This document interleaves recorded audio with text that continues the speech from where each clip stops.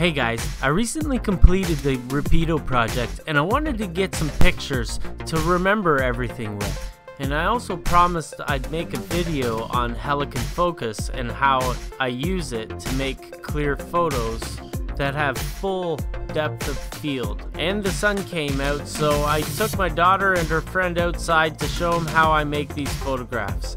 Actually, I didn't need their help. But you know, how working with kids, it's easier just to do it yourself, you know what I mean? Switch your camera lens to manual and take photographs at all the focal points front to back. Or back to forward. Whatever. As usual, before I got my photographs done, the kids were gone, so I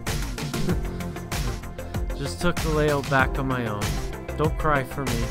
Don't.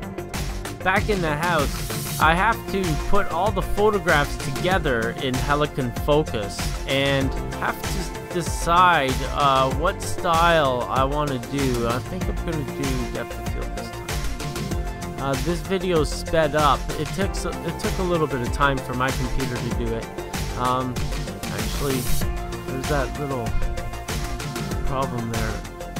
Gotta find a photograph where the smoke in the background isn't there. Using that blurry photo, touch it up and it's gone. As you can see, Helicon Focus worked perfectly to get these photographs looking great in a short period of time.